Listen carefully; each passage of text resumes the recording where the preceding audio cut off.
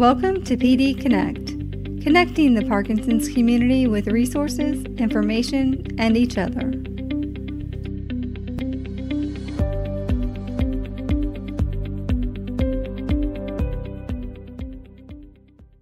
We are thrilled to have Chiara Viale, the writer and director of a film that is currently in post-production. The name of the film is The New Music. Welcome, Chiara. Thanks for having me. Hi, Chiara. Hi. Chiara, let's start off with the storyline for the film, if you would, please. So, The New Music is an Irish-based feature film about young piano genius called Adrian, and he gets diagnosed with young onset Parkinson's disease, and he goes through a phase of denial, especially because his whole life depends on playing the piano, and that's the first sign for him that things are going wrong. And so he runs away from home and cuts, all bonds he has with his family and friends, and runs away and comes to Dublin City, where he rents a room in a shared apartment, which here is quite usual at the moment for students and young people. And here he just finds himself in the same house with a punk band, and so he goes through a phase of not wanting to know them and not wanting to have anything to do with them, but then they slowly kind of infect him with their chemistry, their lifestyle, their passion for the music they make, to the point that he becomes friends with them, and they show him that regardless then of having Parkinson's, there's still music he can play. So he ends up joining the band and just finding a new meaning to his life. I have to tell you, when I first heard about this film, I thought it was fascinating. And so how did the idea of the film come about? So I'm very passionate about music and films about music. So the starting point for me was I'd like to make a film about how music is important for us and how it can, define and change our lives. And this was one of the points. So I want to make a film about music. And then I thought about it just kind of came to me to create a character who, for different types of reasons, for some reasons, can't play anymore. So I made a research to find out what kind of illness the main character could have had that would make playing music for him impossible. And I came across young onset Parkinson's disease, and I really had no idea it existed. And it shocked me a bit because it's a rare disease, and because I myself always associated Parkinson's with old age. So that was really something that kind of fit into the story. And I felt a bit compelled to tell this story even more, and just so it kind of developed through the idea of young onset Parkinson's. Also, my father suffered from MSA himself, and he passed in 2013.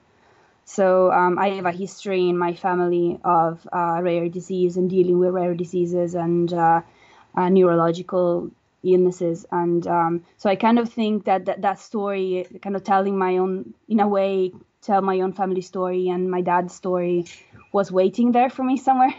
So I had the chance to do this through the film, in a bit indirectly, of course, but in bits and pieces. But I've done this, and so it was the two things. And the more I found out about it, and then I reached out to Young Parkinson's Ireland here in Dublin, and they helped me out, and they gave me even more insight into it. And the more I went on, the more I felt this is the way it's supposed to go. And I felt more and more compelled into telling the story and go ahead with the film. Well, I am super excited about this project that you decided to do. As a person that was diagnosed with Parkinson's at a young age, I was 34, and at that point, I kind of went and lived in denial. Actually, I flat out didn't tell people because I got the reaction, but you're so young. Yeah. And it's, and it's like, no kidding. Thanks for like letting me know that I'm young. I'm fully aware. Thank you. But people don't really think that younger people can get Parkinson's. And I think the perception is changing because of social media and projects like what you're working on. Yeah. So I'm so excited about this. Thank you. Yeah. Thank you for, thank you, and all the people like who reached out to me so far about this, and it has meant everything to me. And again, it just feels like this is really something people should be talking about. And I remember like one of the hardest parts that at least I was part of about having a rare disease is just the lack of other people around you, and the lack of communication, and the possibility opportunity to have like a community around you, because nobody really knows. There's so few people that you can actually talk with about what's going on. So I feel that the new music might be a platform that people can use to start a conversation, and that that young people can feel like they're being represented somewhere. So they might just go out to their friends and tell them this is what's happening. I don't know, like, but if it does that just for one person, that'll be like worth for me to have come this far and finish the film. You have no idea how much what you just said resonates with us, because we've had that same thought about this podcast and about various other things that we've done, that if it just impacts one person who's struggling with denial or struggling with young onset Parkinson's in particular, just because that's our background, or Tanya's background, it's worth the effort. And it's so interesting that you set out to make a film about music, but the film that you're going to make in so many ways, I think, is going to be groundbreaking in terms of raising awareness about Parkinson's disease. I hope so much. Now, you said that you got in touch with Parkinson's. What's the name of the association in Ireland? Called Young Parkinson's Ireland. They are based in Dublin and Cork, Limerick, and Galway. That mostly. And I was particularly in touch with a few people from Dublin, and they've been I was given the contact of a girl called Claire Connolly, and she was 27 last year, and with young onset Parkinson's, and she read my script, and we had long conversations about bits and pieces, and her making sure we got the right, that I was going on the right direction with the story, and also making sure that none of the script was because I've done research, but it was completely different to have her overviewing it.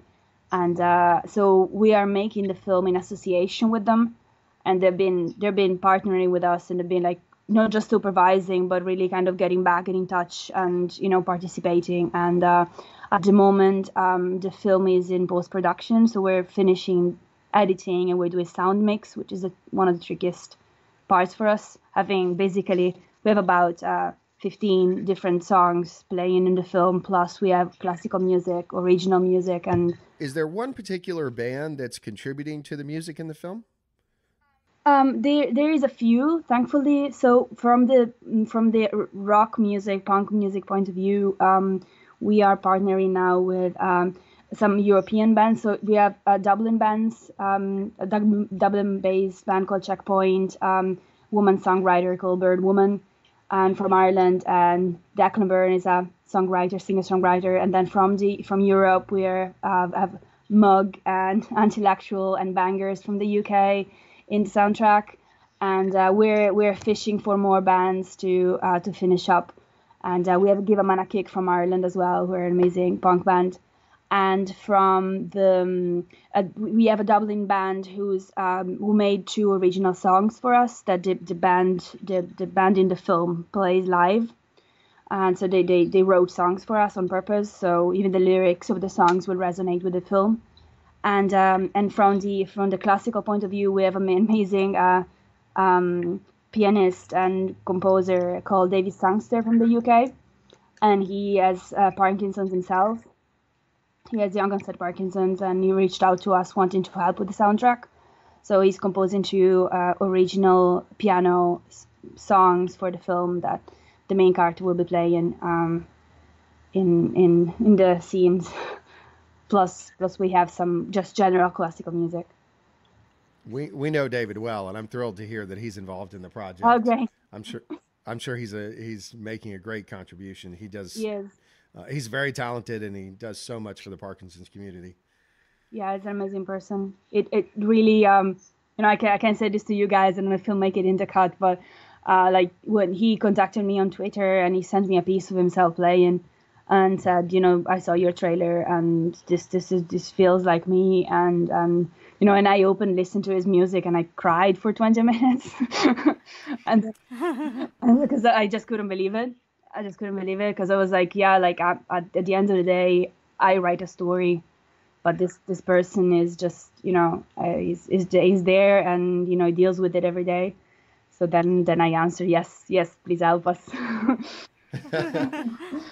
What part of your background led you to make a movie about music? I'm really passionate about music, and for me, music is kind of a part of the writing process. It has always been. I started writing when I was very young, and music has always been an incredible source of inspiration for me in terms of mood, in terms of even narration. Sometimes it inspired me to write different types of stories, and so for me, it's always been very close partner to everything I do. And I grew up listening to loads of rock music, and I went through metal for a while, and yeah, and growing up, and but it's mostly because I know what kind of difference music can make to someone's life, and sometimes music does save lives. Sometimes people read lyrics and helps them through some hard times, and so it really does make a difference, for lots of people. And punk music in particular for me was a bit of a shock when it happened, when I started listening to it for the first time, because I've always been very self-conscious about trying to be perfect in my writing, trying to be perfect in, in my films and everything, and a bit even shy about showing whatever I did and communicating what I wrote. And then listening to punk music really made me feel like, if these people go out there and they don't care too much about form, if they grab an instrument, go out there, write some lyrics that really mean the world to them, and just go out and sing or go out and play, and then I can do it. I can do the same. I can write what I feel. And then who cares a little bit, And then thankfully, people did care, and good things came out of it. But the first big push into following my my inspiration, and regardless of what people think, let's say, that came from punk music. And I also play guitar a bit. I was in a couple of bands, but I had to put the guitar down recently for filming. But it's still a big part of my life. You make such a good point about music, how it helps people through difficult times. But music just makes a difference. Looking at pictures, you get one meaning, but if you add music to those pictures, it makes it so much more emotional and a greater connection. And music moves people. Yeah, it does. It really does. You can even, in the trailer for the film, the music and I'll ask which band is that's featured in the trailer for the film. So the band is called Monkey, and they are the band who composed the original music. So the song in the trailer, that's a song that was composed for the film. It's called Home, and it's great, and it evokes emotion when you're watching the trailer. I mean, as soon as 10 seconds into it, that piece of music, to me, I immediately had a sort of an emotional reaction to it. And it just adds so much to what I anticipate from the film.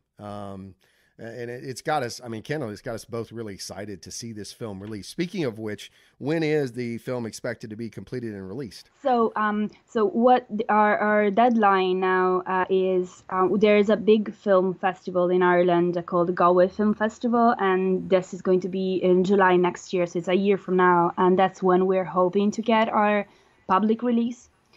And but the film will be ready beforehand, and we're hoping to be able to do some test screening and some private screenings. The biggest issue that we have is that we don't have a production company. We don't have any sort of funding from anyone. This is a completely independent film, and it's a charity film. It's non-profit. It's been, our aim is to, in case this film made any profit, to devolve everything to Young Parkinson's Ireland and to Parkinson's research.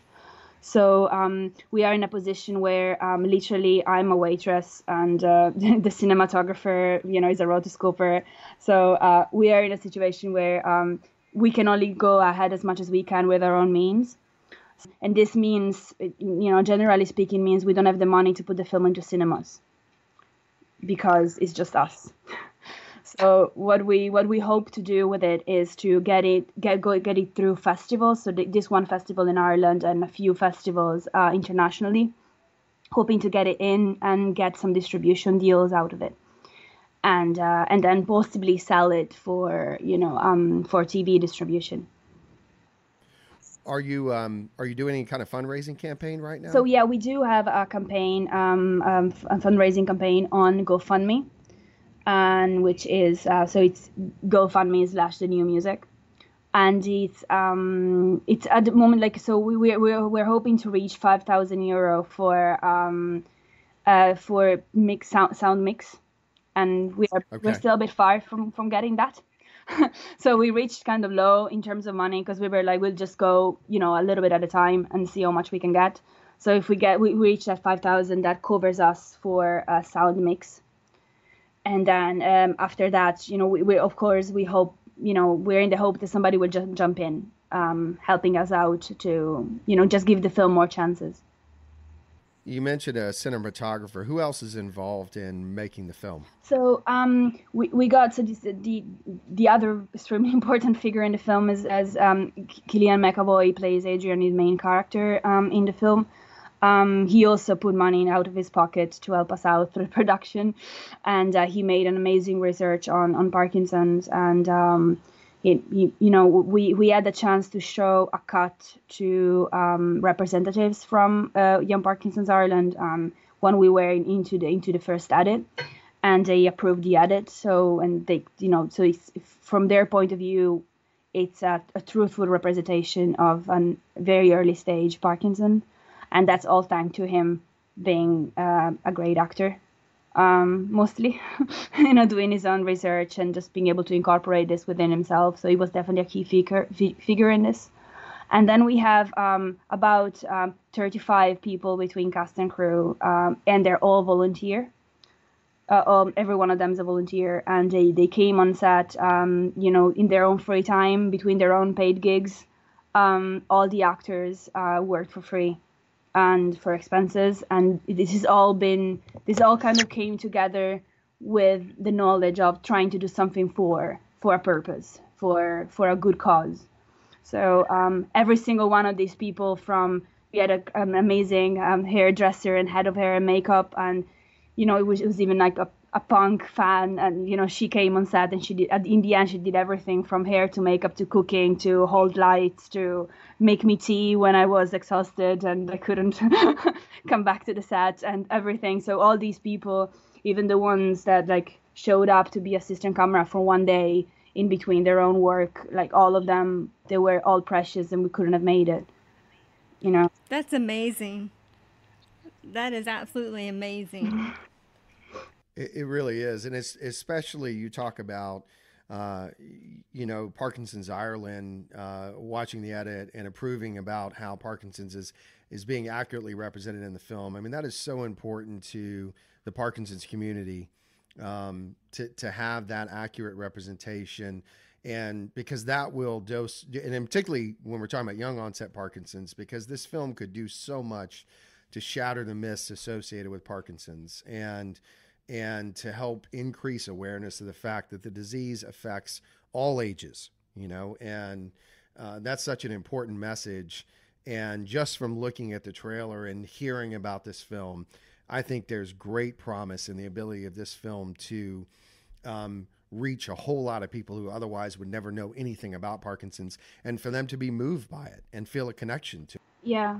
That was extremely important to me. I remember in pre-production, people coming in and saying, I really want to be part of this project because I had no idea I had no idea that Parkinson's could be a young person's disease. And I want to help with this, and me just welcoming them in, going like, let's do this, guys, and let's do this out of wanting to make it. And so that it was like adding a little bit every day to my own conviction of this has to be made. Every new person who would come in and join us thinking and told me, I didn't know. That was me saying, yes, there's another little victory on the way. We got a new person. Yeah. So, what led you to decide that the music that would be featured in the film would be punk music? So one of the reasons is because if the main character comes from a classical background, a very, very strong classical background, and in particular this being fiction, the main character is actually very famous. Like we created a fictitious worldwide famous young pianist, so someone who's really has it all figured out. That's what he does. That's the only environment he knows completely. So the opposite of that for me is punk music. So it's completely the other side of what music is, So on one side you have learned your notes perfectly and go out there and perform something that was written centuries ago, some amazing music, and just get all that pressure. And on the other side you have playing on street corners 3 chords because you love it. So it's like, for me, those are the 2 different like antipodes of music. And so it was funny. It was like humorous in a way to throw the character so much into a completely different world, and for him to actually understand that completely different world can help him play again. So erase the fear and go back to a keyboard, go back to a street corner, and just keep playing, because at the end of the day, what matters is the music. So that was the choice. That juxtaposition of the 2 different styles is brilliant. I was going to ask you, where can people go to learn more about your film? So at the moment, we have a very, very active Facebook page. So you can find us on The New Music Feature Film on Facebook. And we have a Twitter page as well. That's The New Music Film. And if going there's all our updates. We're making behind the scenes videos. You can also find us on YouTube. We have a YouTube channel under The New Music Feature Film, where we made a good bit of behind the scenes videos for production days. So you can have a look at what it was to be on set and what happened on day by day while we were there. And we're still making videos of us post-producing, shooting on the streets and all sorts. So kind of be updated on what's happening and where we are, and just have news from the new music. Excellent. Well, I can't begin to express again how excited we are about this film, and I can't believe we have to wait until next July.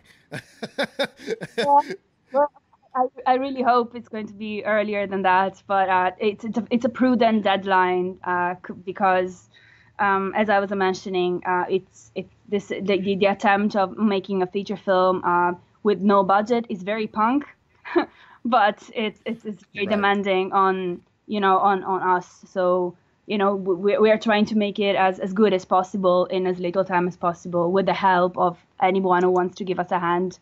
Nothing is too little. I was going to say, in the meantime, the YouTube channel that you mentioned and all your other social media, I would encourage people to go check it out, because I spent some time watching the videos on your YouTube channel and I love them. They have great energy and it's great. So keep posting them. We will, yeah. Well, and the other thing I'd encourage our listeners to do is to go to the GoFundMe page, and if you would give our listeners that GoFundMe page again. It's gofundme.com/thenewmusic. I would encourage our listeners out there to go to the GoFundMe page and to seriously consider donating to this film, because it is something that will be beneficial to the Parkinson's community as a whole. We've loved having you on today. Really appreciate you taking the time to talk to us about this project. It was amazing to be here.